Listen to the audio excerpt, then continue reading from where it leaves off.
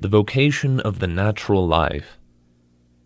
But when it pleased God to reveal his Son in me. Galatians 1:15-16. The call of God is not a call to any particular service. My interpretation of it may be, because contact with the nature of God has made me realize what I would like to do for him.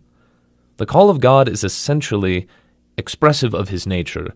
Service is the outcome of what is fitted to my nature. The vocation of the natural life is stated by the Apostle Paul.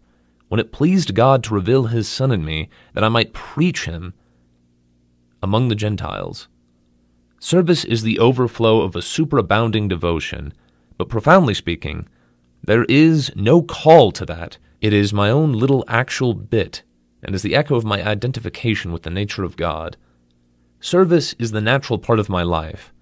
God gets me into a relationship with himself, whereby I understand his call. Then I do things out of sheer love for him on my own account. To serve God is the deliberate love gift of a nature that has heard the call of God. Service is expressive of that which is fitted to my nature. God's call is expressive of his nature. Consequently, when I receive his nature and hear his call, the voice of the divine nature sounds in both, and the two work together.